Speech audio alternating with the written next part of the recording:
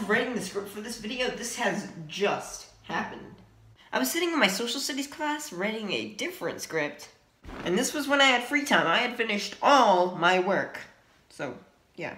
When someone named, for this, let's call him Steve Warnock, texted me and he said, "Is this the Sam?" And so I responded appropriately for what has just happened and said, "Who is this?"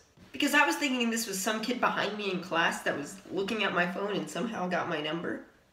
And he goes, "Steve." And so I'm thinking, wow, that just clears everything up. Enough said.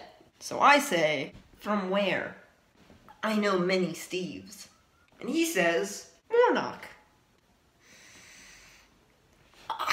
"Pennsylvania." And all of a sudden it just comes rushing back to me. It just clicks. I remember Steve. He was the friend that had the giant secret base in his basement made out of shelving racks. I was ecstatic. I was like, oh. And so for a little while we just talked back and forth. Stuff like, "How's life been in Texas?" "Oh, good. How's life been in Pennsylvania?" "Good." You know, the normal stuff. But then I started to think, how in the chicken frittatas did this guy get my number? I don't even think I had a phone when I was in Pennsylvania. Has this kid been stalking me?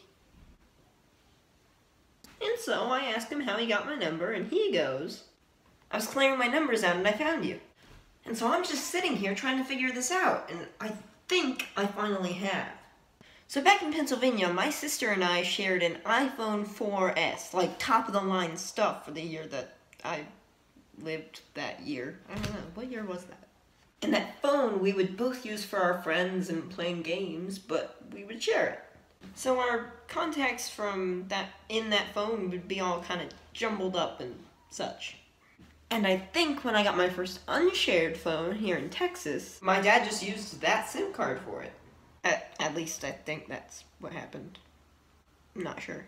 But back to what this video is actually all about, because kind of getting off track. So then we go back to, what's the weather like where you are? You know, the default stuff that everyone talks about. And then I had to go because class was starting. Gets in the way of everything, doesn't it? But real quick, I just want to talk about what this meant to me, because this was like the first contact I had with Pennsylvania for about 6 years. That's a lot. This was like a slice of my childhood that had just been served to me on a platter. It was a nice blast from the past, and I really enjoyed talking to him. I hope I can do it again sometime. And who knows? Maybe, just maybe, some of my other friends from Pennsylvania will text or call me.